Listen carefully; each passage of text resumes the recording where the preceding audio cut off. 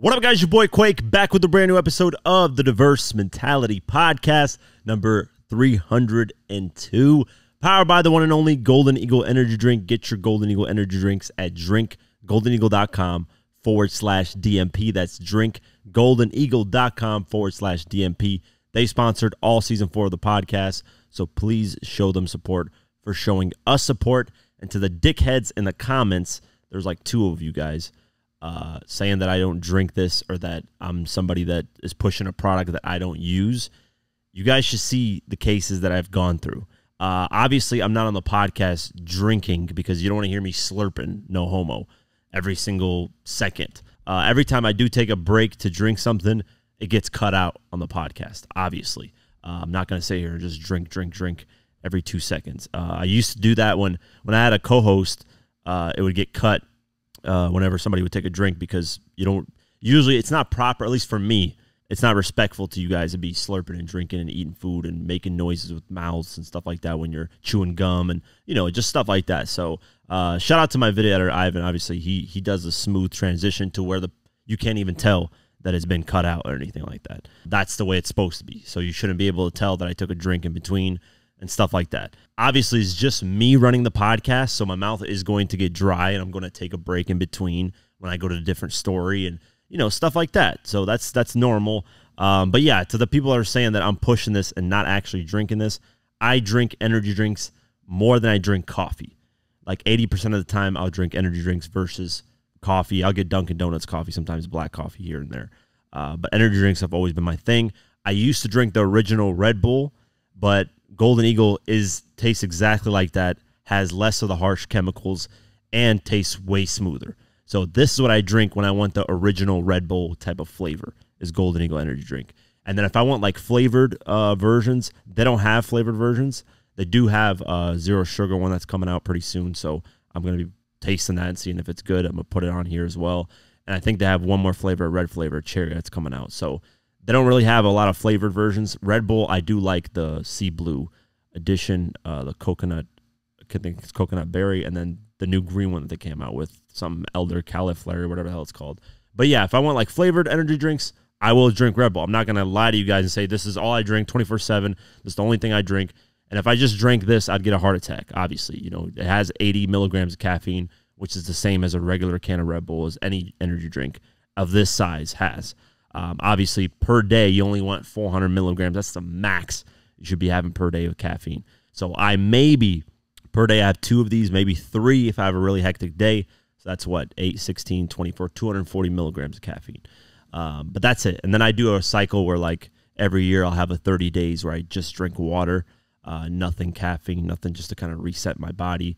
That way I don't get, like, caffeine sensitive or caffeine insensitive, I guess, where, you know, some people they'll always drink caffeine, and then when they have caffeine, it doesn't like affect them, doesn't give them energy and stuff like that, and that defeats the whole purpose. And because your body's just getting used to it, you know. So yeah, to those 2 trollers, dickheads that were like, I don't drink it. I don't know what you guys want me to do. You know, sit here and just slurp 24/7 on this shit. Yeah, I'm jittery right now because I just had one, so that's why I'm kind of all over the place because I didn't have any energy drinks at all today. I've been kind of busy this morning, but yeah, drink goldeneagle.com/DMP. You know, any company that supports me, I support them. Anything that I've ever pushed sponsor-wise on my main channel and here, I've always used or had or gave for someone to use. Like I remember I pushed nicotine gum, and people were like, "Why are you pushing people onto nicotine?" The whole purpose of that nicotine gum is to take people off of cigarettes. It's supposed to sway people off of cigarettes. And my dad is a cigarette smoker, and I was, you know, helping him with that. I don't, you know, do nicotine, but that's the only time that I've ever pushed a product where, like, I wasn't specifically using it because I'm not a smoker. But other than that, everything else that I've ever pushed on here, I actually use. I would never push a product that I don't use or that I've never, like, liked using or anything like that. Because that just, you know, that's on my end immoral. I could have pushed, listen, guys, if I really wanted to, I could have pushed artists, bullshit-ass artists that are garbage, and they were paying me thousands of dollars. I'm telling, like, there's artists that were sending me, hey, I'll give you $5,000 to post my song on one of your videos. $5,000 I could have easily just taken and been like, hey, To me, that's a lot of money, man. $5,000 ain't something that comes easy. So, I don't compromise for things I don't actually use. Energy drinks, if you've ever known me in real life or anytime you've seen me on, sometimes live streams, I'll have an energy drink. I've always been an energy drink fan, so this one made perfect sense for me. But continuing on, let's get into the news, and then towards the end, I want to talk about Eminem's Death of Slim Shady. The album review, I'm kind of going to talk about what are my favorite tracks on there, what tracks I don't like, and then what tracks am I neutral on. I'm going to take the same formula I did on Kanye West and Ty Dolla $ign's Vultures album, the same exact formula. I'm going to do the same thing with this album. I was going to wait, for the Twitter Spaces, but I just haven't had time to get on Twitter Spaces to talk about the album. And plus, first time on Twitter Spaces, I don't want it just to be about an Eminem album. I want it to just kick it, hang out. So follow me on Twitter, @QuakeGW, and whenever I get on there, I will let you guys know. Let's get into the news. Young Thug's judge gets a new judge. Young Thug's YSL Rico trial gets a new judge. So let's go over that. Young Thug now officially has a third judge presiding over his drama-ridden YSL Rico trial. As previously reported, Judge Earl Glanville, who had been overseeing the trial since it started, was removed on Monday, July 15th. Thug's lawyer, Brian Steele, had filed a motion to dismiss Glanville from the case after he met with prosecutors and state witness Kenneth Copeland last month without the knowledge of the rapper and his legal team. He was then replaced by Judge Sakura Ingram, who then recused herself on Wednesday, recused herself on Wednesday, July 7th because of a romantic relationship her former courthouse deputy had with co-defendant in the case. Just hours later, however, Ingram was replaced by Judge Paige Reese Whittaker, who is now officially listed in court dockets as presiding over the case. So that's the new judge, Judge Paige Reese Whittaker, according to the Atlanta Journal-Constitution. Whittaker, who has been a judge in Fulton County since 2017, is a former Fulton County prosecutor and also worked at the state attorney general's office. Both Ingram and Whittaker were selected randomly, according to the report. Interesting. So we'll see how that goes. The trial, though, after that report, they reported that the trial will be getting back on track. They indicated that the actual new judge is expected to return, is expected to go to the jury. I don't know why it says to return. And the jury's expected to return on August 5th. So, yeah, August 5th, it starts again. Thank God they actually found somebody and they don't have to restart this whole thing, which would have took another 2 to 3 years, like I talked about on the last podcast episode. But, yeah, we'll see. We'll keep our eyes posted, and hopefully this new judge, doesn't do any scandalous things and we get more delays, but we'll see what happens moving forward. Irv Gotti has officially responded to that sexual assault lawsuit that he got. Let's go over the article. Irv Gotti has responded to the allegations that he sexually assaulted a former partner, denying any wrongdoing. According to TMZ, a rep for the Murder Inc. Records boss cast doubts on the allegations and claimed that the woman only filed the suit after unsuccessfully attempting to extort Gotti.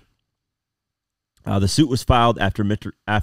Gotti rejected the attempt by this individual to coerce a payment of money from him.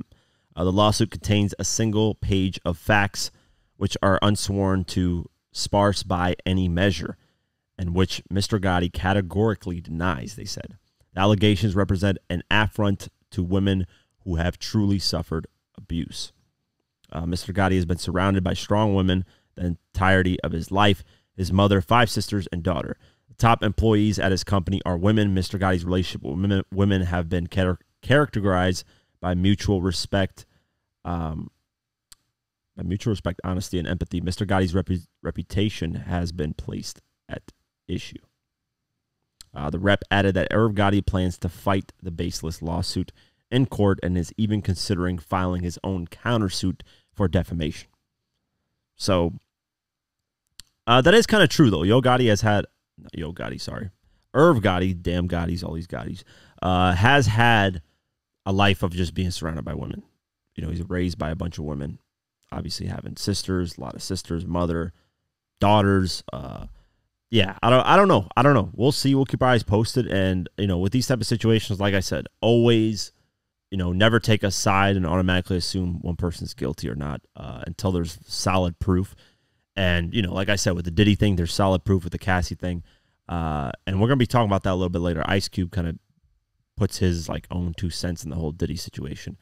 And it makes no sense. But Ice Cube is being Ice Cube because he's probably dealt with a lot of different things in his life. So he's probably attaching it to, Diddy going through it. But we'll talk about that a little bit later. But yeah, I think if he didn't do this and, there's proof that comes out he never did anything, or he definitely should countersue, man, because that is defamation.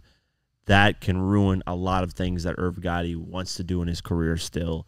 We've heard the horror stories of, let's just say, NFL players, right, getting with a woman, the woman accusing the NFL player of, sexual assault. Come to find out, he never did that, loses his NFL career, loses his life, basically because he's locked up for a while, comes back out, can't play NFL, loses an opportunity to make millions and change, his life and his family's life forever.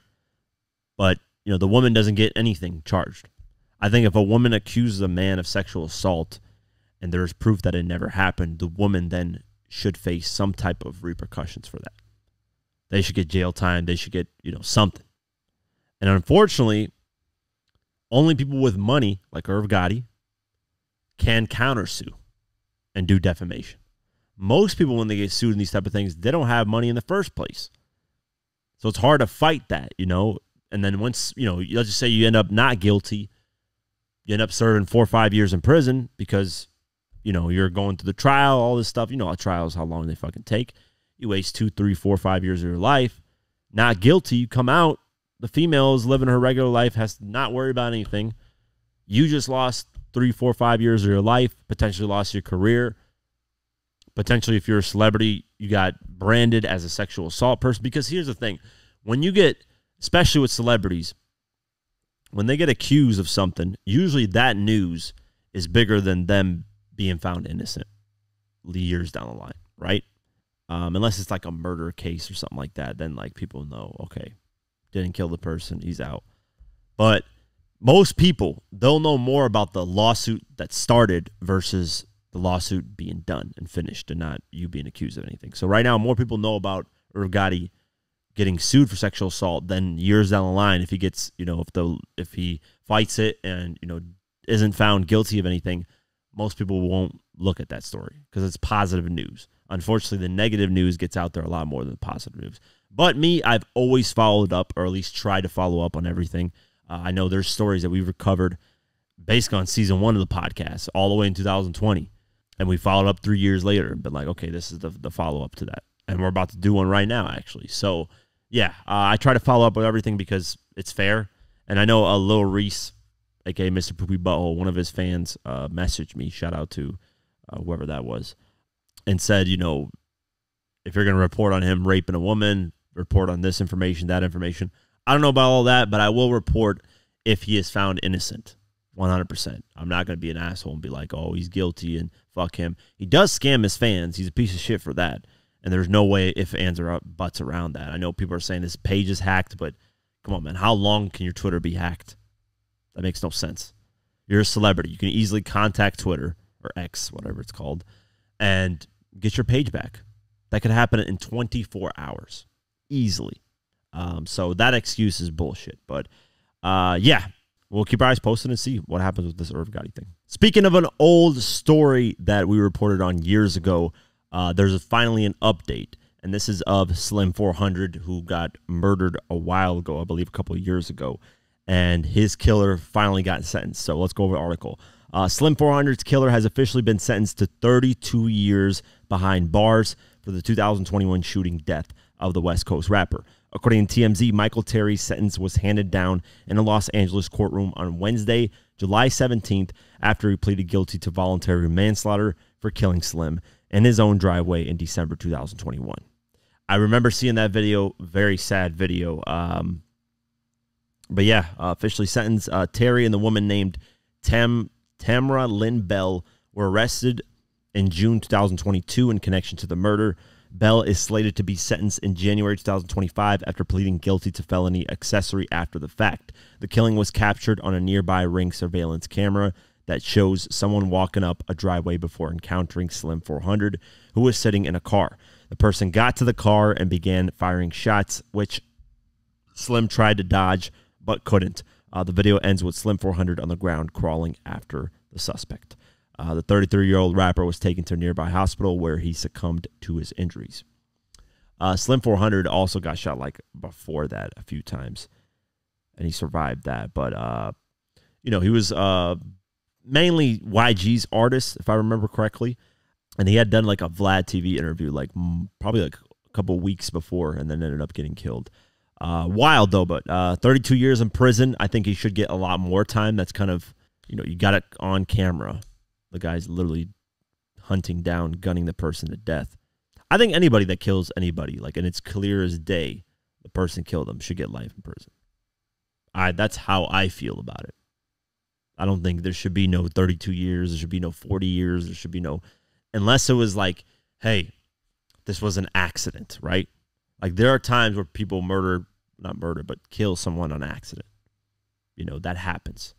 But, you know, killing somebody blatant, blasting the guy while he's on the ground, just, 32 years is ridiculous, man. Get him life behind bars. Don't ever have him become free in society ever again. The woman that drove him and helped him around, now you can be a little bit more lenient on that person. But other than that, yeah, 32 years, nah, man, life. Anybody that murders that horribly with no remorse, I mean, the guy just, I haven't seen the video in a long, long time, but the guy just didn't give two fucks about murdering him. People like that don't deserve a second chance. Those people don't have hearts. Those people don't have sympathy, empathy, whatever. They don't think normal like normal people. So keep his ass locked up for life, not 32 years, a life. But yeah, that's the update on that, man. Years later, finally got sentenced. Welcome to America court systems that take 30 million years for finally cases to be closed. But yeah, we'll keep our eyes posted and see if anything else happens moving forward. Soulja Boy has decided to sue, and I love this because it's the person that I don't like. This is a person that spreads fake information, and Cardi B destroyed her, and Soulja Boy might do the same thing, so we'll see. Soulja Boy has filed a multi-million-dollar defamation lawsuit against blogger Tasha K. This is the same woman that spread fake information about Cardi B. Cardi B won, and she still owes Cardi B a shit ton of money. She basically spread fake information that Cardi B had a disease, and the same thing is kind of happening with Soulja Boy here. She's doing the exact same thing. She clearly did not learn her lesson with Cardi B, still spreads fake information, still interviews gossipy people that talk shit. Anybody that watches or supports this woman deserves to at least get slapped in the face because stupid. Why are you watching somebody that spreads fake information that just gossips? That's it. I've gone on insane rants about this, but I'm not going to go on it again. Soulja Boy has filed a multi-million-dollar lawsuit defamation against blogger Tasha K and internet personality William the Baddest. I have no idea who the fuck that is. TMZ confirmed the lawsuit on Wednesday, July 17th, revealing that Soulja Boy is gunning for a cool $16 million following an interview the pair did where William alleged he'd slept with Soulja Boy. The conversation happened earlier this month with William describing the tryst in detail. Soulja quickly issued a video response denying the claims and promising the lawsuit, which he's now made good on. The rapper told the outlet he gave the pair a chance to avoid litigation by sending them a letter demanding a retraction at the time of the interview, but the video remained online. So once again, Tasha K learned nothing from the lawsuit of Cardi B. William even doubled down by tattooing Soulja's name on his face in purple ink. What the fuck? Soulja Boy is now suing for defamation, sexual harassment, violation of right to privacy, intentional infliction of emotional distress, and more. Let's watch the denial video, actually. I'm curious to see what Soulja Boy said. Let's see. Yeah, let's see if I can play the video for you guys. That.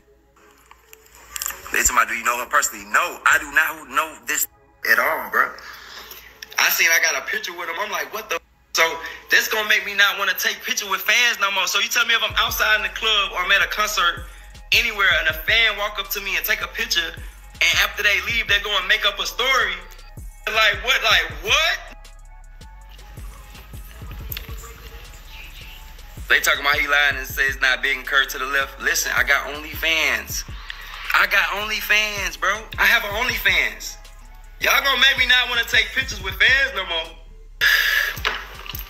Y'all gonna make me not want to take pictures with fans no more, bro. Can walk up, take a picture, and come on, bro. She talking about I'm impressed. Yeah, go subscribe to my OnlyFans. You know what I'm saying? Yeah, clout demons is crazy. Like, what the? You gonna make up a lie on somebody for clout like this and what? Clicks, views? Like, this shit is not cool. And I'm defending this shit with a pink shirt on. God damn.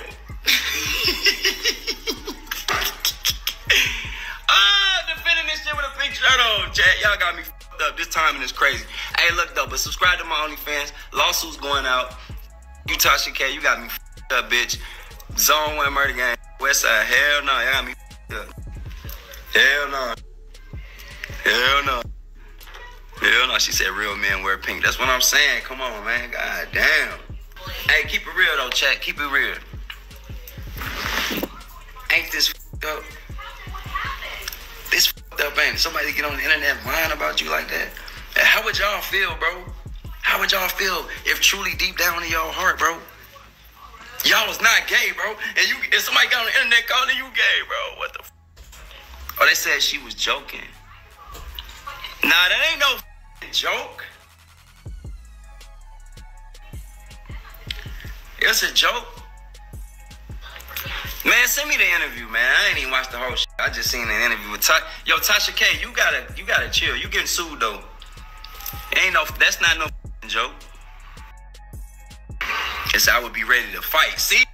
What you mean? Like what? Come on, bro. I don't play like that, bro.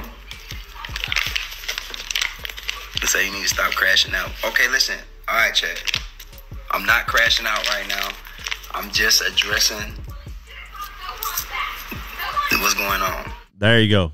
I agree with Soulja Boy. I back that 100%. Sue the living shit out of her. Clearly, she has not learned her lesson, man. This is a person who just thrives off negativity, who thrives off of gossipy shit.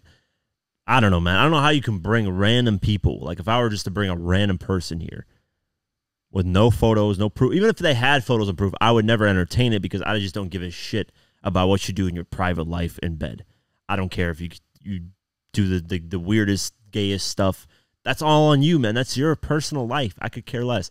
I don't care about that gossipy stuff. I just am talking about this story because I like that Tasha K is getting sued. Thank God. Hopefully she keeps getting sued because she should not even have an audience. Let me see. Like, what is her subscribers? Probably skyrocketed after the lawsuit. Because that just... it accidentally typed in Tasha K.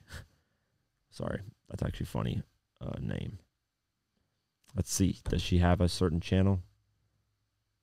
She's got 1.25 million subscribers. Like, who is watching this bullshit? Can I meet these individuals that watch this trash? I would love to interview a person that actually watches this bullshit. Genuinely. Because you have to have no brain cells to watch this shit. But, yeah, we'll keep our eyes posted. Hopefully Soulja Boy wins. I would love that. I would report on it. Hell, if I could bring Soulja Boy here to talk about it, I would love that as well. But, yeah, we'll keep our eyes posted. Dame Dash is doing something interesting. Let's go over the article. Dame Dash seems to be offering up his interest in Jay-Z's debut album, Reasonable Doubt, despite a 2022 court ruling, which we reported on back then.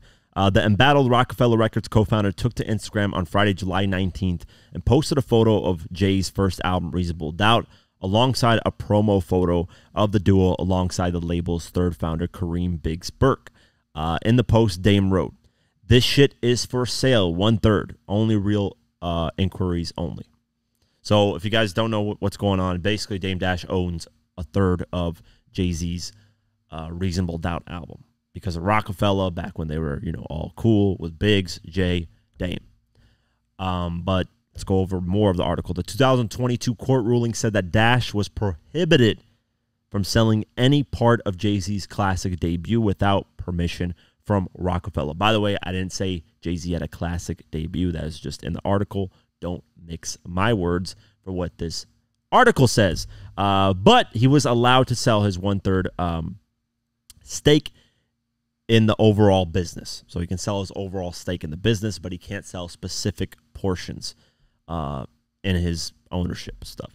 The ruling read, as between the parties, RAF Inc., Rockefeller Records, owns all rights to the album Reasonable Doubt, including its copyright, and this judgment shall prohibit the altering in any way, sale, assignment, pledging, encumbering, contracting with, to regard to, or in any way disposing of RAF Inc.'s property, interest, and Reasonable Doubt, including its copyright, including through any means such as auctioning a non-fungible token reflecting, referring, or directing to such interest. All bunch of lawyer words. Basically, you can't sell that fucking portion, Dame Dash, but Dame Dash doesn't give a fuck. So it's interesting that he just went about doing it on Instagram, out of all places. But we'll see. We'll see if he actually gets a buyer, which I don't know who said it, but someone said Drake should buy it just because he's buying up a lot of part of the culture. He's buying a lot of things that are part of the culture. I don't know who it was. Somebody said Drake should buy it. Lupe Fiasco. Which, by the way, Lupe Fiasco went on Twitter Spaces and basically said, why did Kendrick attack Drake for not being part of the culture? Because, you know, Drake has been more part of it. He's done more tours, dropped more hits, been more active in the culture. Basically, Lupe doesn't like Kendrick. I mean, it's clear as day. I think in Lupe's mind, and I agree, I think that I'm on Lupe's side. I think more people should have. Basically, Lupe is Kendrick before Kendrick. So Kendrick is Lupe, basically. Because Lupe was doing music, same type of music that Kendrick's doing. But I think at a even better level, in my opinion. I think Lupe is a better rapper than Kendrick Lamar. I'm willing to put my dollar on Lupe Fiasco if they ever went at it. That's just my thing. And Lupe can write hits, so let's not get it twisted of Kendrick got hits. You know, it just Kendrick reached a higher level than Lupe because Lupe was dealing with a lot of issues when it comes to labels. Let's see, actually. Let's see what the sales were like of let's see where Lupe's stuff charted. Lupe Fiasco chart history. And I want to see Lupe Fiasco's streaming. Lupe Fiasco streaming history. Let's see. Song-wise, right? He still gets about... So Touch the Sky, The Show Goes On. Touch the Sky is a recent track, I think, so that doesn't really count. But The Show Goes On. If you are what you say you are, a superstar. 100,000 streams daily on those songs. Battle Scars, 70,000. Let's see what albums, what's getting streams. Lasers gets 121,000. The Cool gets 141. Yeah, Kendrick's doing a lot more, especially now because of the battle that went on. But let's see what the chart history is. So Lupe's never had a #1 hit. Superstar reached number 10. The Show Goes On reached number 9 as his highest charting songs. Obviously Kendrick reached a different level, but I think Lupe is just a better overall artist. That's just my take on it. I don't know. That's other people feel a different way. Other people might say that, hey, Kendrick's better as he's reached a higher peak, whatever. Why? How did I get into all this? I have no idea. I totally forgot my train of thought. But, yeah. They said, oh, yeah, because Reasonable Doubt, Drake being part of the culture. I think Drake buying it would be really cool. That'd be interesting. I know 50 hung out with Drake this past, like yesterday or the other day before. He's performing in Canada, hung out with Drake. Some people got pissed off at 50 for hanging out with Drake. Makes no sense. 50 has nothing to do with the beef. Obviously, Drake was dissing Rick Ross. 50 hates Rick Ross. 50 actually trolled Rick Ross on stage in Toronto. So I don't really see what the issue is with that. If I can find the clip, let me see. He was trolling Rick Ross in Toronto.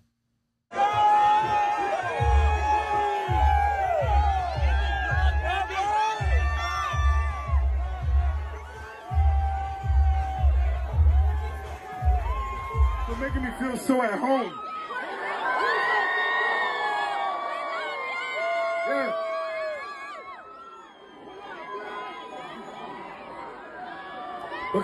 Because some of y'all, I kicked Rick ass up. kick Rick Ross' ass, right? So I want to thank you again for making me feel so at home. Yeah, so 50 was having fun with the fact that, you know, Ross got punched in the face in Canada. So 50's having a ball with that, and then he went to go hang out with Drake. And, you know, they have now a common enemy when it comes to Rick Ross. So, of course, 50's going to gravitate towards that. I don't think it's got anything to do with Kendrick Lamar. I don't think he cares. Him and Kendrick, 50 and Kendrick have been close for ages. 50 just hung out with TDE like a couple of weeks ago. So 50's like stance in this isn't either side. You know, I know people want to believe that and say, oh, 50 reacted more to the Drake songs than the Kendrick songs or this and that. You know, 50 worked with Kendrick Lamar in acting and power. 50's done songs with Kendrick, well, not songs, but one song with We Up back in 2012. 50's been doing actually more stuff with Kendrick than he's ever done with Drake. So to think that, you know, he's taken a side or this and that, he just has a common enemy with Rick Ross. That's why 50's gravitated a little bit more towards the, you know, Drake thing. That's really it, because 50 hates Rick Ross's guts, and Ross hates 50's guts. So, you know, that's it with that. But yeah, we'll keep our eyes posted, see what Dame Dash does if he actually gets a sale on Instagram. Before we continue, I want to give a shout out to Golden Eagle for sponsoring this podcast. Yes, if it wasn't for Golden Eagle, this podcast wouldn't be possible. If you're looking for an energy drink that doesn't tear a hole in your pocket, Golden Eagle energy drink is the one you want to get. Golden Eagle has the smoothest taste with no aftertaste. You don't get acid reflux when you drink it, and you will save a lot of money. So check out Golden Eagle at drinkgoldeneagle.com/DMP. The link is in the description below. And how do you think this podcast would be possible without me having energy to do it? Come on, guys. You guys got to remember this. I need energy to do this stuff, man, because there's a lot of crazy topics. So look how smooth this thing sounds. Look at it. Oh, my God. It's fresh. Look at that Golden Eagle. Look at the can. It's so beautiful, too, man. Look at that. That's so fresh, man. So fresh. Golden Eagle energy drink. Go to the link description below. That's drinkgoldeneagle.com/DMP. Let's continue the episode. Ice Cube recently stopped by Patrick Bet David's podcast, the PBD podcast, and talked about Diddy. And I can't play the podcast clip because I'm sure it's copyrighted, but it's interesting what he said. So let's go over the article. Ice Cube has suggested that there is a conspiracy targeting Diddy and that the sexual assault allegations against him are part of a plan to destroy the bad boy boss. Here we go. I love Ice Cube, but man, this is so insane considering the fact that there's hotel video footage that came out of him beating the dog shit out of Cassie. Like, and there's stories, by the way, there were stories years ago of Diddy doing this stuff. We're talking from the 90s till now. And yet there's still a conspiracy. There's a conspiracy theory somewhere. Come on, guys. I don't know. But let's see what Cube had to say. Cube started out by saying, how could you be surprised with anything that happens in hip-hop? Hip-hop is the Wild West, so you're going to have the good, you're going to have the bad, you're going to have the ugly. He went on to cast doubt on his alleged victim's claims, saying, I believe he's being targeted. I believe somebody has the power to pull the trigger to make this stuff just a domino effect happen. The rapper and then actor appear to walk back some of his comments. I don't know enough to even be able to be specific on any of this stuff. It's just all speculation. I just know he was cool up until a point, and then this stuff started happening. So I believe somebody said, like, yeah, yo, he's our new guy. We on to this year or whatever. Cube also said that he had never attended any of Diddy's parties and lost contact with him and really stopped dealing with Puffy around 94. However, he also acknowledged that Diddy and some of the Bad Boy producers contributed to the 2000 album War and Peace, Volume 2. The Peace disc describing the experience as cool. He gave us great music. We flew out to New York, and I was mainly in the studio and his stable of producers. I think we did some great music. What makes no sense in this is that, like, let me watch the interview clip, and if I can, actually I won't be able to play. I just know I won't be able to. But I'm gonna watch the interview clip because I didn't watch the interview clip. Yeah, after watching the clip, he didn't really, the Patrick should have said, hey, how is the speculation when, the Cassie video's out of Diddy putting his hands on her? She put that in the lawsuit. So that takes away the speculation in terms of Cassie's lawsuit.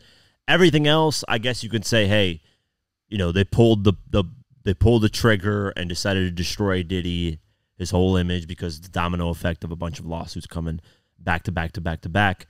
Obviously, there's something going on, but hey, it could have just been, hey, Cassie's the brave enough person to go.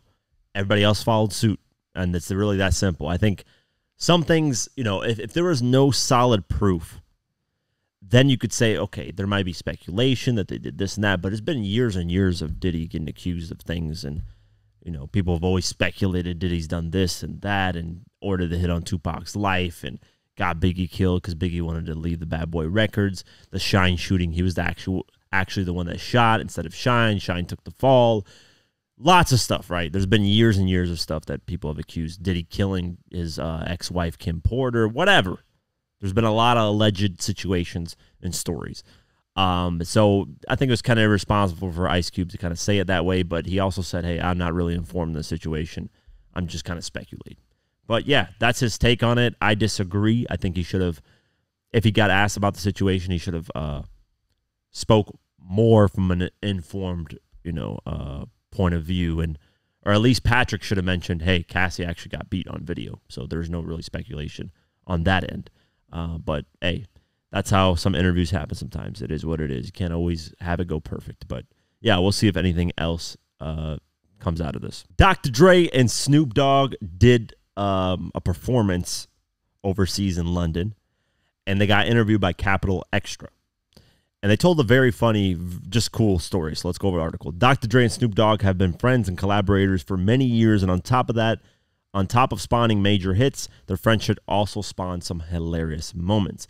The Los Angeles natives were out in London this week for the launch of their gin and juice cocktail line and stopped by Capital Extra on Friday, July 19th to look back on the journey that got them there. By the way, Eminem was also in London doing the pop-up fan kind of event for the death of Slim Shady, so that was cool. Eminem also performed Houdini with Dr. Dre and Snoop Dogg where they performed. But this story is very interesting, so I'm going to play the interview clip and hope it doesn't get copyrighted. But they talk about how they got set up on a blind date and ended up leading to one of the best tracks that they made. You two have been friends, colleagues, partners for a very long time. Have you got a standout moment from your friendship? I'm gonna ask you first, Ray. I'll tell you this one story. We decided to go on this blind date one night. Yeah, tell it. And this is before FaceTime and pagers and all of that. So we decided to go on this date, and for some reason when we got there, this girl opened the door. She was beautiful. And I thought it was mine, and it wasn't. And Snoop pushed me out the way like, nah, cuz, that's me. When I turned that corner and saw mine, I was really disappointed. And we drove for like an hour in like Hurricane Katrina to get there. And I was extremely disappointed, but the good part about that is when we left that situation, the next day we went to the studio and made nothing but a G thing. Yeah. Wow. So it worked out. It worked out very well. Ain't nothing but a G thing, baby. So shout out to that blind date moment, man. That's kind of crazy. Snoop Dogg, of course, Snoop Dogg would set up a situation like that where Dre gets the worst half of the blind date. I've had that happen a few times. Well, not a few times, actually twice, I think, where kind of just go out. Friend has this other friend, and it's not the best friend. Let's just say that out of the two. I never usually. I'm not gonna take one for the boys. I'm not taking the hit. I'm sorry. I just can't do it, man. I'm not one of those wingmen that do that.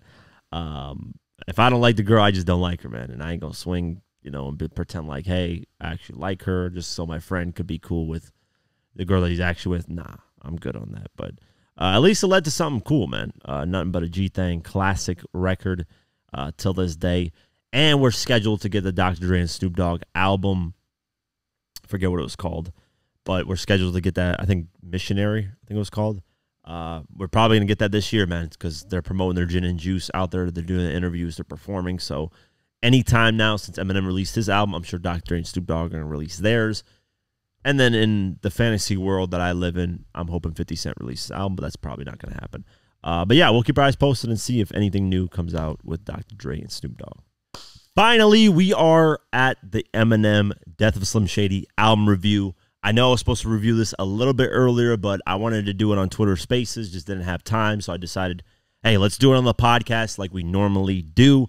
Let's go over the album. My live reaction and my thoughts on tracks really hasn't changed from then. A few tracks here and there, I kind of switched around, but for the most part, you know, I had the same type of opinion, same thing as I had as like when I was on live on YouTube, listening to the album. So let's go over it. Same formula as the Kanye West and Ty Dolla $ign Vultures review, where I have the good tracks section, the neutral, and then the bad tracks. Good tracks is obviously the tracks that have replay value I like. Neutral is just tracks that I don't really have much feeling for. Like, it's just, they're not really bad tracks, but they're not really tracks that, you know, are good that I really listen to often. It's like one of those tracks that you listen to one time that you think, okay, it's cool, but I don't think I'll ever go back to it again. Those type of tracks. And then you got just bad tracks that I think are just horrible, that I'm not really a fan of, that I won't ever go back and listen to.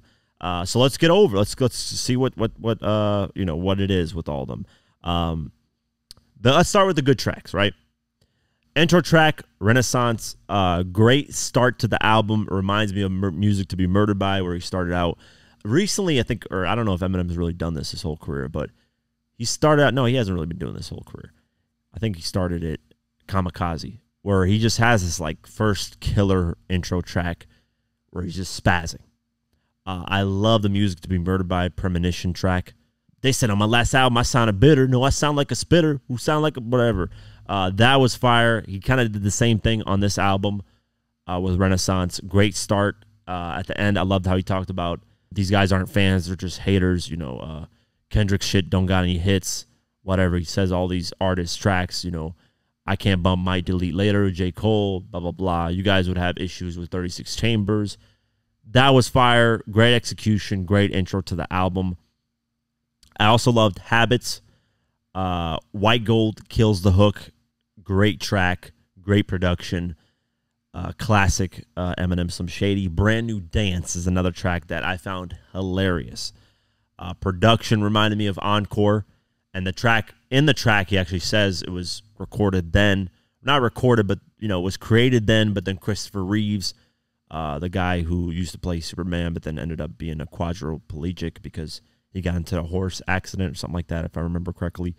You know, he would troll Christopher Reeves because his name would rhyme with a bunch of things, but when he died, he basically took the track off, and now he brought it back, and he says that in the actual song.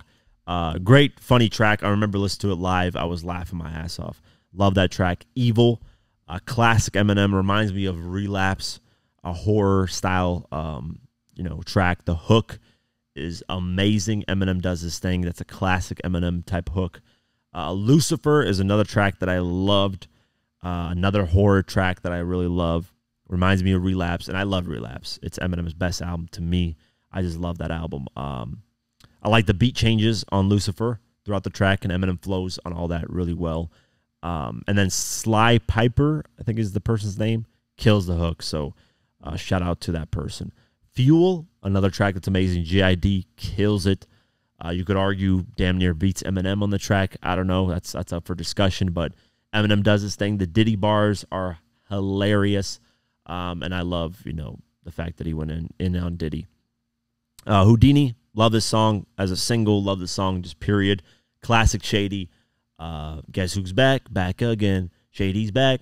Yeah, so great record. Video made me love the track even more. I remember reacting to it live. Amazing video as well. Guilty Conscious 2, great follow-up to the original Guilty Conscious.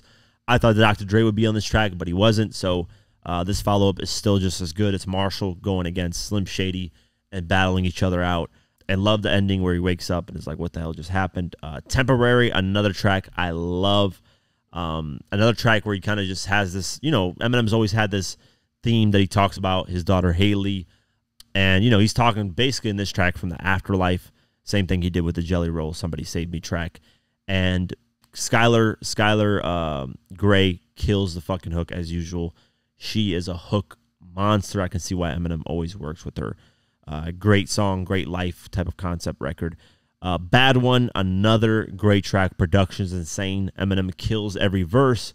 White Gold kills the hook as usual. And then Somebody Save Me, Jelly Roll kills the hook. Eminem, production on point. Eminem pulls at the heartstrings, especially on this track for me.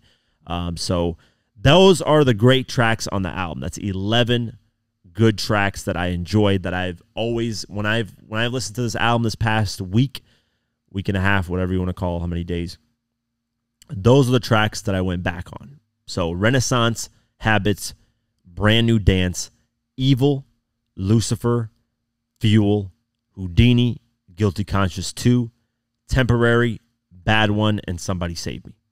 So 11 great, good tracks off the album.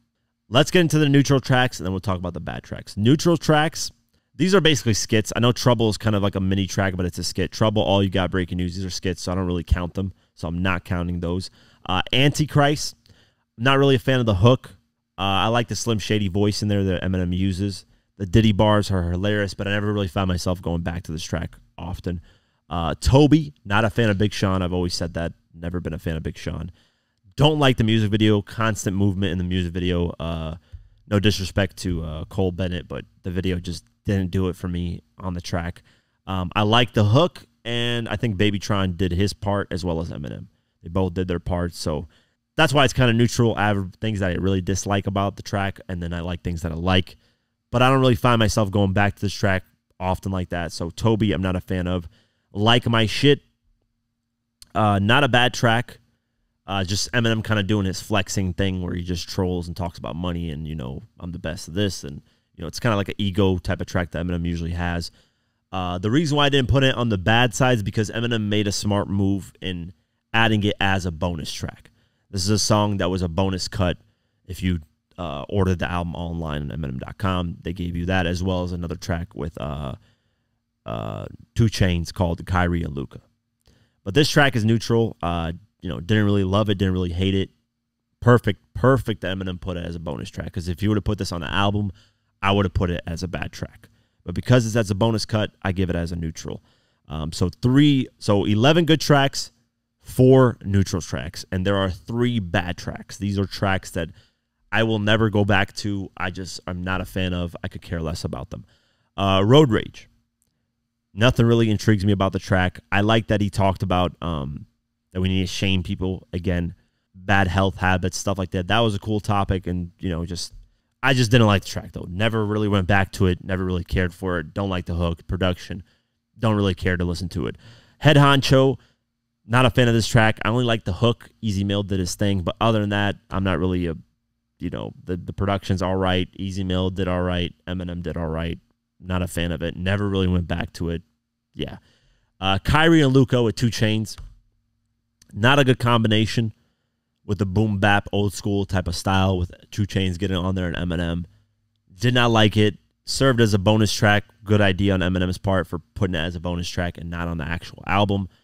Didn't like the track. Never went back to it. But that's it. So 11 good tracks, 3 bad tracks, 4 neutral tracks.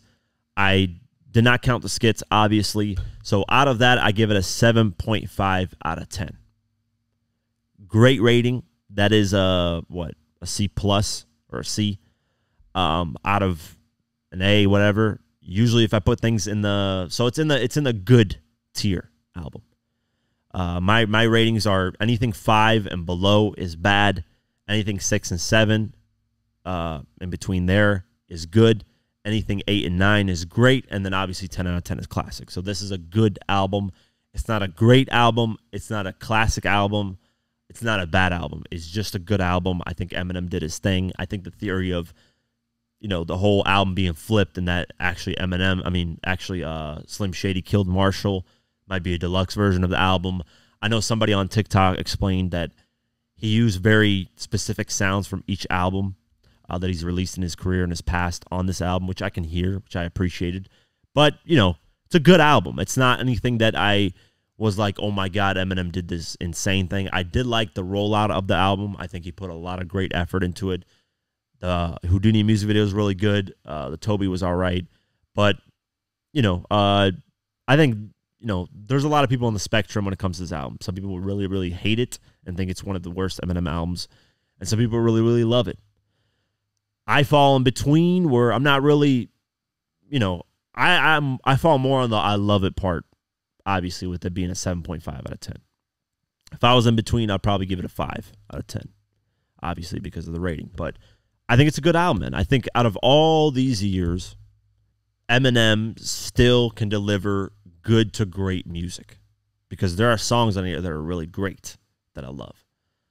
And that's all you can ask for, man. Eminem has been the most consistent artist ever in hip hop.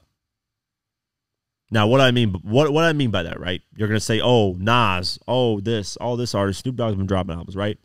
I'm talking consistent and relevant musically still, because we're gonna be talking about album sales after this and how he debuted at #1 with almost selling 300,000 copies the first week.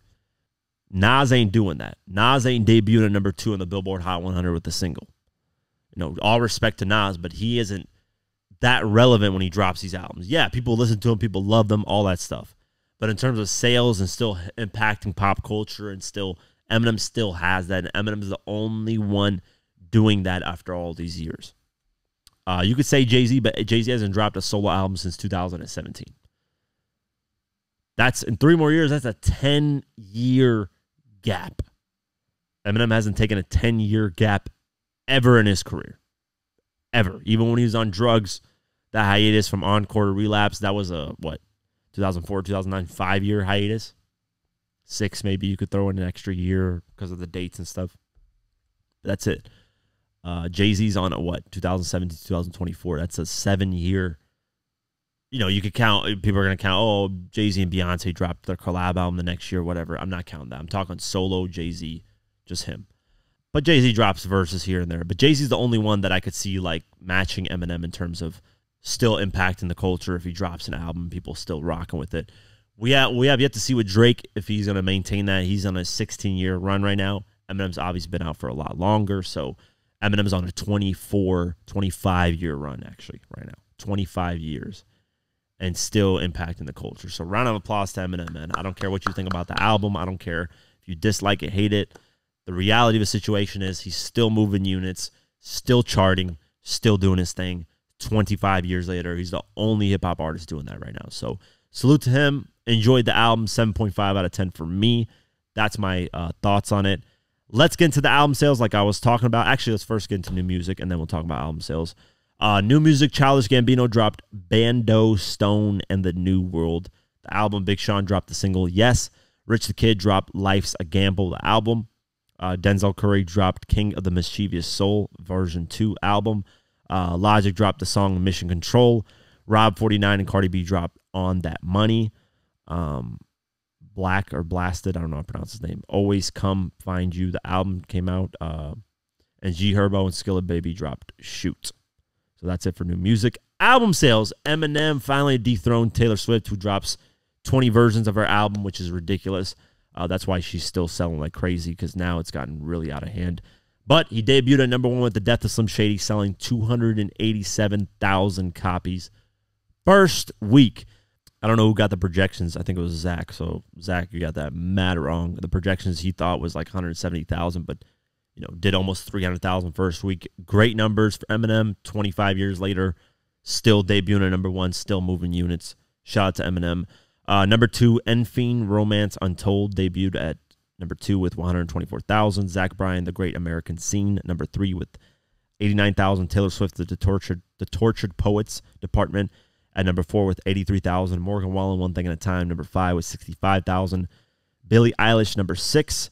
Hit Me Hard and Soft with 55,000. Chappelle Rowan, The Rise and Fall of Midwest Princess, #7 with 53,000. Clairol Charm debuted at #8 with 44,000. Megan Mulroney, Am I Okay, debuted at #9 with 44,000. Noah Khan, Stick Season, #10 with 39,000. Going down the list, SZA, SOS, #14 with 30,000. Future Metro Boomin, We Don't Trust You, #17 with 28,000. Let's see. Kendrick Lamar, Damn, #32 with 18,000. Gunna 101 number 42 with 17,000. Travis Scott Utopia number 43 with 17,000. Kendrick Lamar Good Kid, Mad City number 44 with 17,000. And that's it for the album sales. And that's it for today's episode of the Diverse Mentality Podcast. As always, appreciate you guys. Support Golden Eagle Energy Drink for sponsoring this podcast. drinkgoldeneagle.com/DMP. Support them for supporting us. I'd really appreciate it. Spotify, Deezer, Pocket Cast, YouTube, all that. Have an amazing night, day, whenever you listen to this, and peace.